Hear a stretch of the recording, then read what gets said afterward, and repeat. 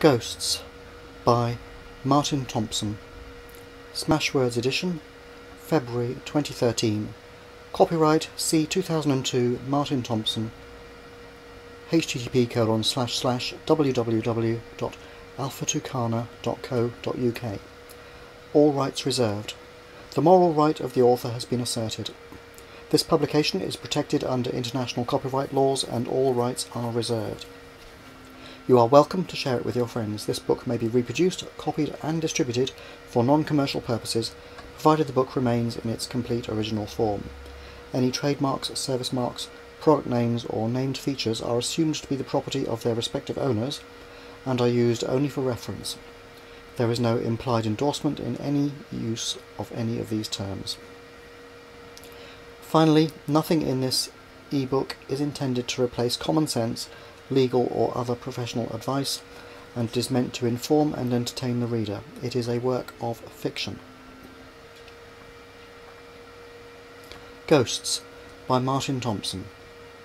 www.alphatucana.co.uk. When scientists finally discovered the secret of consciousness, the C particle, they also discovered what the mystics had known all along. Everything is conscious, in its own way. At least, those things that interact with the C particle. That includes pretty much all matter anyway, and indeed, antimatter. But that is of no importance, there being hardly any of the stuff around this part of the universe.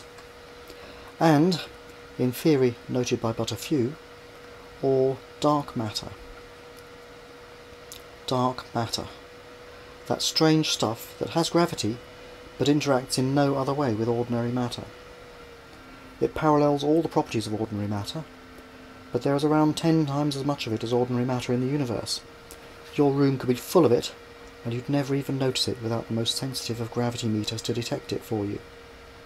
You could spend your entire life in two worlds simultaneously, your own world and a dark matter world occupying the same space, and not know, except that you'd be somewhat overweight.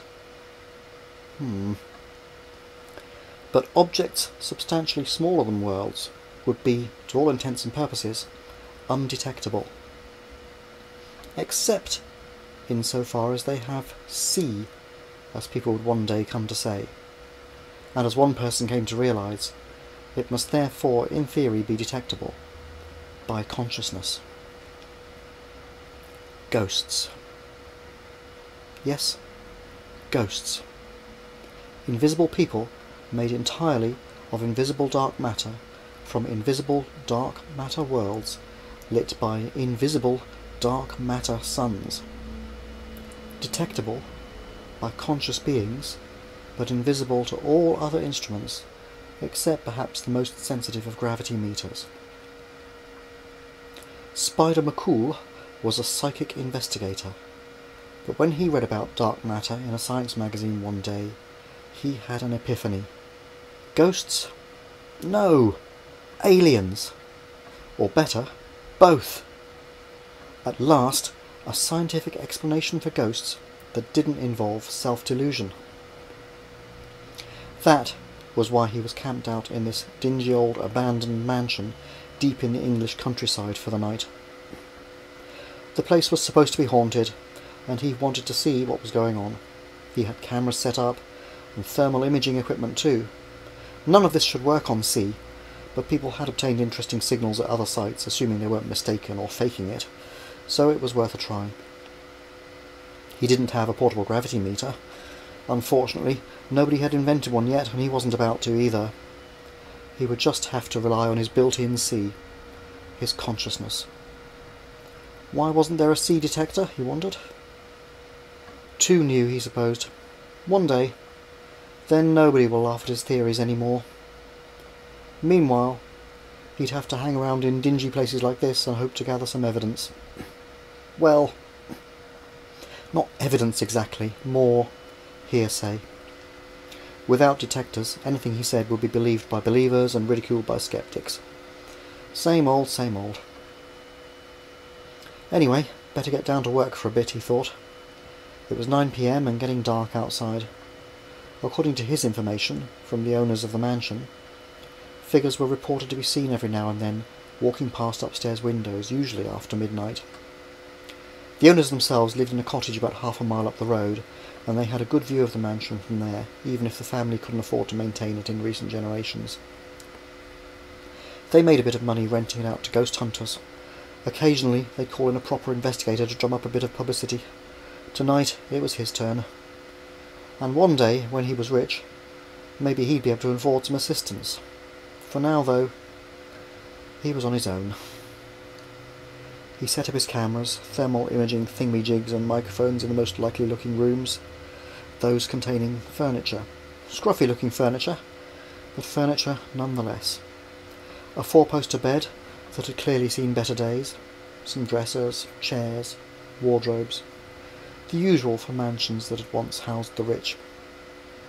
The cables from his gadgets snaked across the hallway into a sparsely furnished room on the other side he had designated as his office for the night. Well, it had a mangy old wooden table and some cheap-looking wooden chairs in it, at least. He set his monitoring equipment up on the table, then went back across the hallway to the other two rooms to check that they were in fact being monitored. He waved in front of the cameras and said "testing" into the microphones. Then, turning out the light but leaving the doors open for easy access, he ambled back to his office to check the results. All working. Good, he thought. He pulled the door of his office almost closed, then sat down at the table and pulled a paperback from one of his bags. It was probably going to be a long night, and he had come prepared. He pulled out a gigantic thermos flask as well, and a huge stack of sandwiches, and began eating. Might as well get scared on a full stomach, he thought to himself with a grin. Time passed. 10 p.m. 11 p.m. He carried on reading, eating, drinking tea, reading some more, glancing at the instruments every now and then, and ignoring the occasional creak from the nether regions of the old building as it cooled down for the night. He was used to that sort of sound. He read some more. Midnight. He shifted a little uncomfortably in his chair. He was getting tired now. He sat back and poured himself some more tea. He sighed. He stretched. He took a sip of tea. He heard something. He froze, stifling any outer reaction, pretending he hadn't heard anything. He didn't want to give the game away. What was it? He quietly took another sip of tea, pretending nothing was amiss. He flicked his gaze quickly across the instruments arrayed in front of him. No reactions there either. He pretended to scratch his ear as he looked casually to one side and the other in the room. As expected, it all looked normal. There it was again. Faint. Muffled. Something. A movement? Not in this room, but nearby nevertheless. Somebody standing, perhaps, and moving slightly. He hadn't been able to place it properly, but his hearing was without peer. He knew what he had heard. It was something that didn't belong. He smiled to himself. He could smell a fake. Somebody who was up to something. He shifted his position in his chair slightly, casual style, so he could move quickly if attacked. Just in case. Nothing happened for a few moments. He made a pretense of rummaging in his bag and pulled out a second thermos. This one had been filled with boiling water to top up the other thermos, but it would make a good weapon too, should he need it. He loosened the lid and placed the flask on the table within easy reach. He sat back in his chair again as if nothing was up. Instruments? Normal. He again sat back in his chair, stretching again and cautiously examining the room, a bit more thoroughly. Ancient faded wallpaper. Unpolished wooden floorboards, with a worn-out rug covering the central portion under his table and chairs. Skirting board. An old wardrobe against one side wall, nothing against the other or against the back wall. He got up and opened the door to his office and leaned against the door jamb, again casually, looking out across the hallway, as if he was just a bit bored and had decided to stand there for a change. There was no sign of life in the hallway, or the rooms opposite, but he hadn't expected any anyway. He looked up and down the hallway for a few moments, then came back into the room, leaving the door slightly ajar as before. He put on a thoughtful pose and paced slowly around the perimeter of the room, secretly examining the floorboards and the skirting boards and the wallpaper. He was looking for something. Something inconsistent. A clue. He found it. Near the centre of the back wall, the skirting board had two tiny breaks, barely a millimetre wide, about 3 feet apart. He realised immediately that this could represent the base of a disguised door, but there was no corresponding break in the wallpaper. It may have been papered over a long time ago. He carried on walking slowly around the room, thinking this over. Could somebody be watching him through the wallpaper? He remembered how, many years ago, he had somehow managed to calculate the ideal size for a pinhole when he had been making a pinhole camera for himself. 1/3 of a millimetre, it had turned out, was just right. If there was such a hole in the wallpaper, or better, two, one for each eye, he would have little chance of spotting anything from this side without making it obvious he was looking. But someone on the other side would get a good view of him into the room if it was adequately lit. Well, he hoped they enjoyed the show. He plonked himself back down on the chair and picked up the paperback to read some more. No doubt something would be happening across the hallway in due course. After a couple of minutes, he heard slight movement again. Someone was creeping away, he decided, not looking up from the book. He waited a few moments, then went up to examine the back wall closely at around eye height. After a short time he spotted, as predicted, a couple of tiny imperfections in the wallpaper. Ha! He went and sat down again. They were a little below his eye level, he thought, about right for the owner. Well, that was no surprise. Who else would it be? But what to do? Sit here and wait for the show? Or... well, he wasn't a psychic investigator for nothing. He was going to investigate. He went back to the wall and felt around to see if he could locate the edge of the presumed papered-over door, or any means of opening it. He hesitated as his conscience pointed out that damaging other people's wallpaper was not proper. But he replied to himself that he was doing it for the sake of science. Well, pseudoscience anyway. But what about these people's livelihood? His conscience asked. Well, that made him think. Well, they were committing fraud, he replied in his mind. That shut his conscience up, finally. It's good to be good, he thought with a smile, and returned to groping the back wall. Finding the edge of the door proved to be no problem, but how to open it? He felt around some more, looking for a handle. He didn't find one, but he did find a depression where a handle might have been fitted at one time. He went back to his bag and pulled out a penknife, then returned to the wallpaper and cut the wallpaper away from the depression. Looking in, he could see the axle, or whatever it may be called, on which a handle would be mounted. Excellent. He wondered if the door might be locked. He felt below the handle, but felt nothing that might be a keyhole. With the penknife he then cut from the skirting board up and all around the edges of the door, freeing it from the clutches of the wallpaper. Then he went back to his trusty bag and pulled out a pair of snub-nosed pliers. Gripping the handle axle thingy with them, he turned it, easily as it happened. The door opened towards him. Beyond the door he saw a narrow corridor, about 1 metre wide, stretching to either side. He poked his head in and looked each way.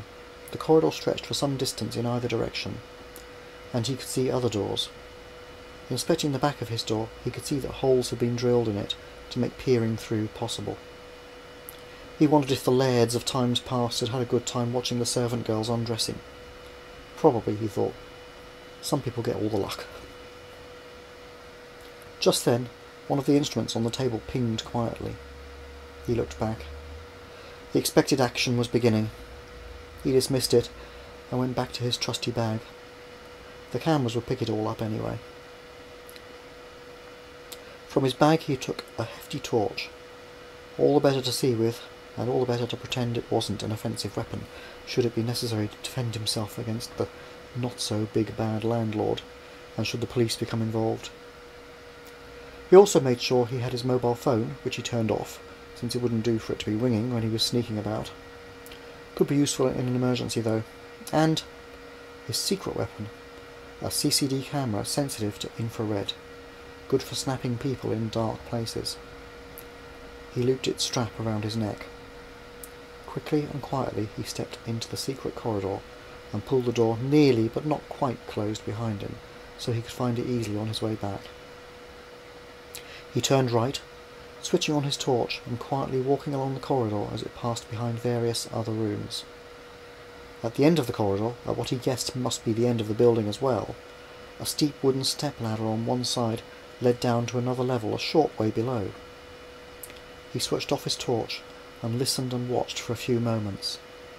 He could hear something, and after his eyes adjusted, he could see some faint light coming from somewhere. Very slowly and carefully, Spider McCool climbed down the step-ladder, hoping he wouldn't be seen. When he reached the bottom, he crouched there and looked around. He was in what looked like a low-ceilinged cellar, maybe 1.5 meters high. Yet it wasn't the cellar, as he was just below the top floor of the old mansion. He hadn't gone far enough down to have reached the floor below either. He was between the two floors. Interesting, he thought. Looking around, he saw columns of bricks and short lengths of walls supporting the floor above. The light was coming from some distance away, and whatever was going on was blocked by some of these columns. He moved quietly so he could peer around one of the columns. Sure enough, maybe 15 meters away, the landlord was up to something.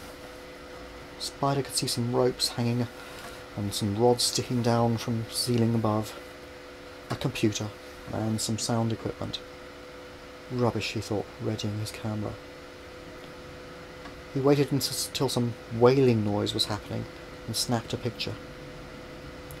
He hoped the infrared sensitivity of the camera wouldn't spoil the shots, since there was visible light here after all.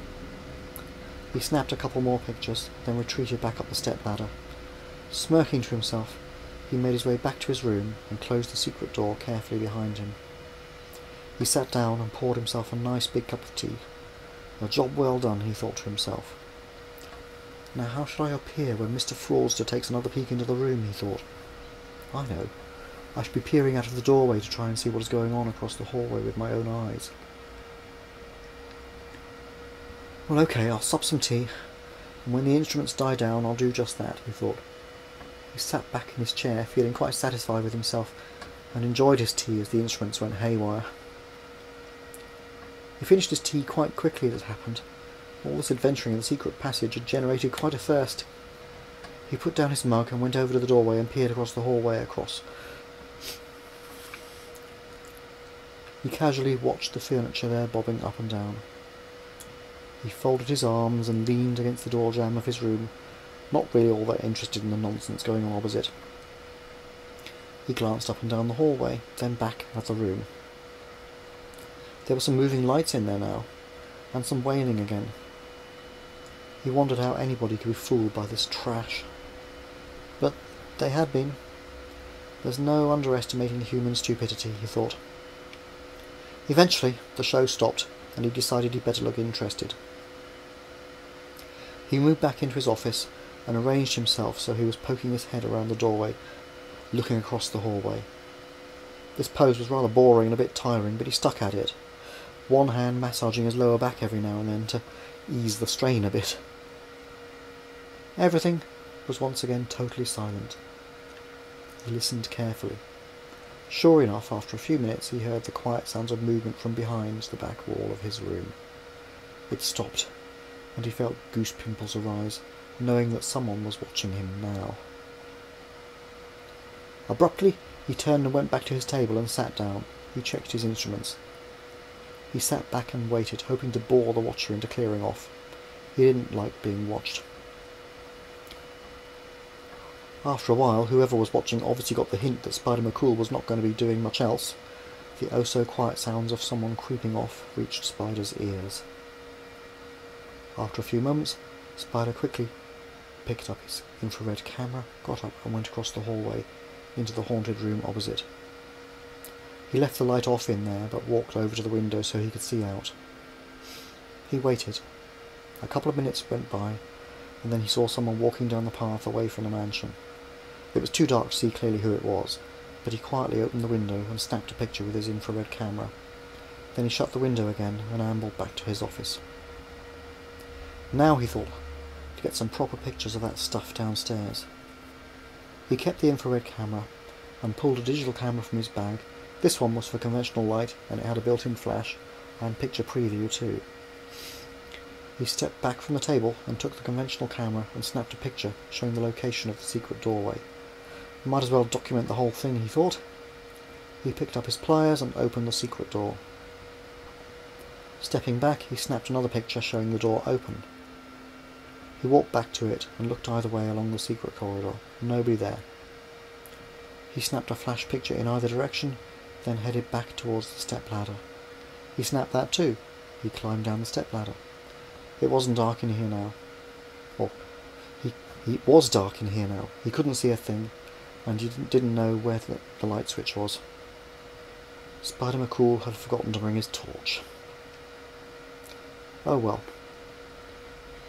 He aimed himself roughly towards where he had seen the computer and snapped a picture, looking at the preview panel on the back of his camera. The flash lit everything up for an instant, and he could see the scene on the preview panel. He would navigate like that. He felt his way around the column of bricks he had hid behind before, then snapped another picture in the general direction of the computer. Yes, there it was. Feeling his way, he walked over to it and snapped a few more pictures, showing his computer and the rods and the strings going up into the ceiling. Turning around, he snapped a few pictures showing the whole cellar as seen from there. He heard a sound. He froze. What was it? Looking at the preview panel on the camera, he moved quickly to one of the brick columns so he could hide behind it if necessary. Surely the stupid landlord wasn't coming back. He thought furiously. He had left the secret door open upstairs. Damn! He could be in danger. The air turned cold. His goose pimples came back. Something was going on. There was no air conditioning equipment down here to make it cold all of a sudden. Oh shit, he thought, clutching the camera. The air turned colder still. It was suddenly icy down here. Something's absorbing the energy, he thought. The landlord isn't doing this, he reasoned quickly. It's too sophisticated for him. His camera felt damp. Condensation. His forehead felt damp. Stress. He looked around in the pitch blackness. Nothing. A sound. Shit. He was shaking, unable to see anything, too scared to move. He promised to buy himself some night sight goggles if he got out of this. The sound of something inhaling, noisily, nearby. His eyes were wide open, but saw nothing but blackness. He pressed his back against the brick column. Something grabbed his face. He cried out and tried to knock it away, but there was nothing there. He swung his arms around, but hit nothing but air. He nearly fainted. He grabbed his camera and snapped a picture. Nothing on the preview but empty cellar. He turned quickly and snapped two more. Nothing. He could see the stepladder in one. He fought his fear.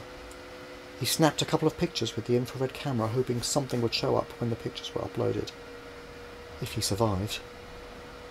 He took a deep breath as quietly as he could. Spider McCool decided to stay. Something bloody-minded and stubborn had taken over his brain. Terrified he might be, but fear was only a sensation, he told himself. If his number was up, it was up. To heck with it. Nobody was depending on him for anything. He moved away from the brick column into an open space. He snapped flash pictures and watched the preview. Nothing.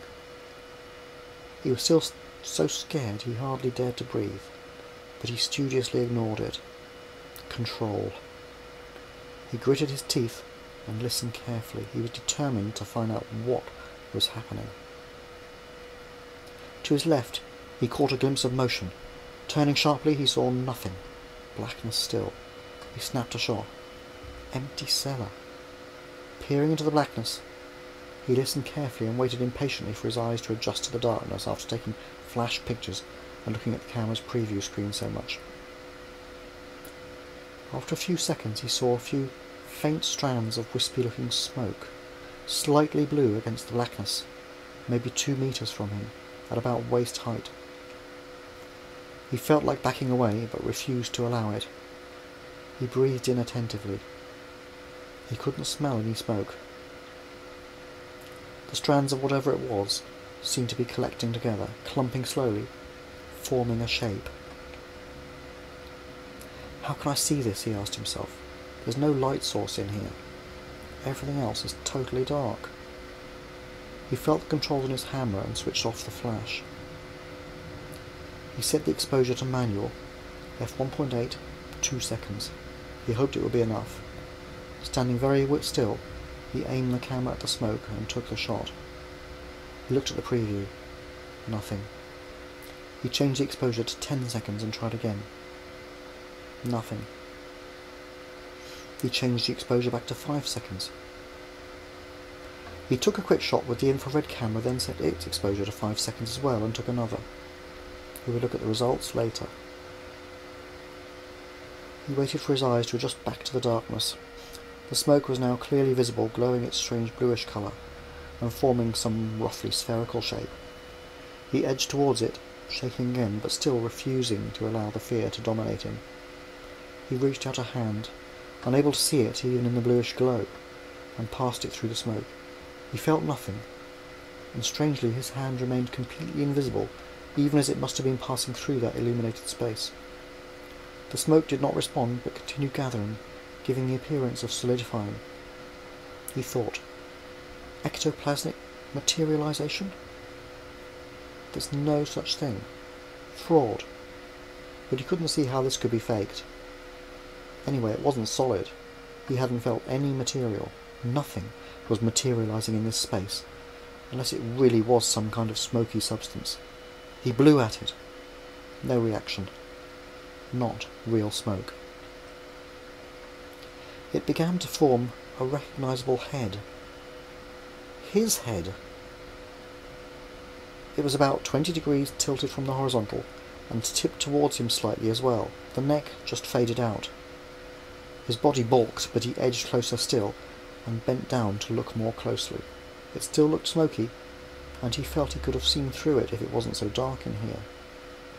He snapped another time exposure with each camera. He reached his hand up carefully and again tried to feel the object. Again he couldn't feel anything, and he couldn't see his hand in the darkness. The bluish glow illuminated nothing. It wasn't really there, he thought. It must be in my mind somehow. Telepathy, or an illusion, or see. His mind might be the only thing around here that could possibly detect it. The blue glow wouldn't be dark light if visible only in his mind with C. Would it?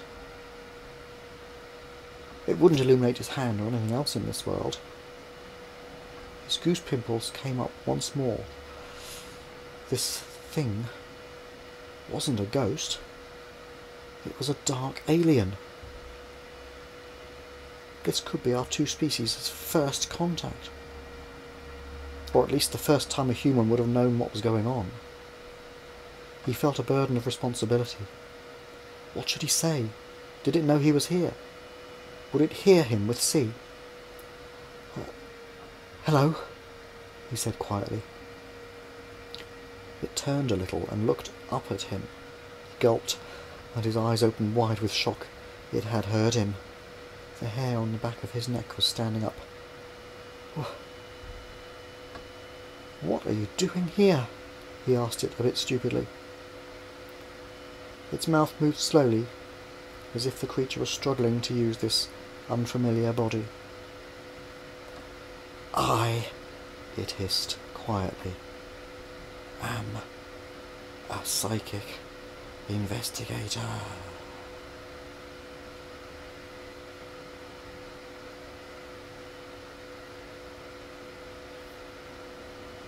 The end. This book is available for free on Amazon and on Smashwords, and on my website alphaducana.co.uk. Goodbye.